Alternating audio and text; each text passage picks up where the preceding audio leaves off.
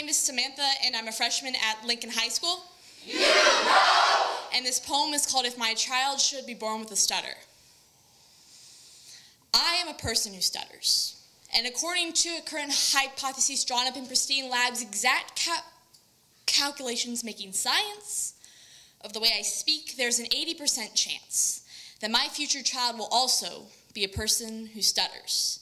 An 80% chance that one thread of DNA floating around in my genetic makeup will be delicately woven into intricate tapestries that will be my child's personal dialect, heredity taking fate into its own hands.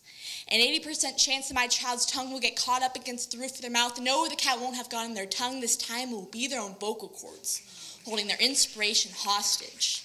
An 80% chance that my child's words will be standing on the ledge of their tongue, a baby bird barely a month old, ready to fly.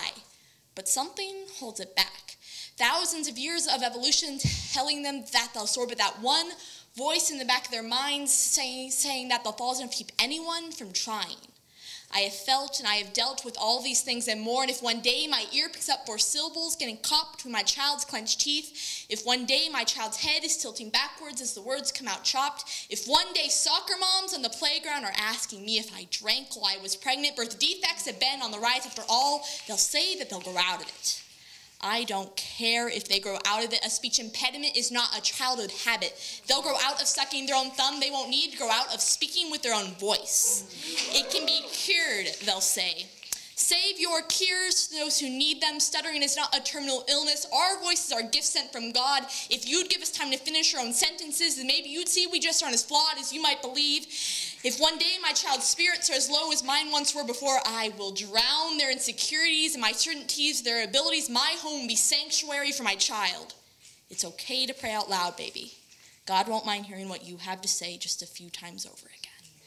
And even if the world around them doesn't have the courage to stare into the eyes of confidence, that child of mine will know that their voice has meaning, importance, and yes, that voice of theirs may come chopped up in unique bits and pieces, but I will cherish each bit and each piece that they will give me, because even the world's most precious stones shine brightest once chopped away from the dull rock around them.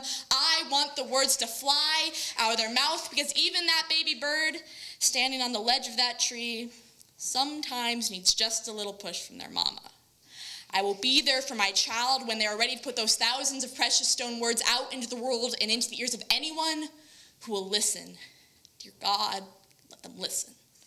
What I want for my child, whether he or she stutters or society's perfect concept of fluency, I want them to love their words, just like their mother had to learn to.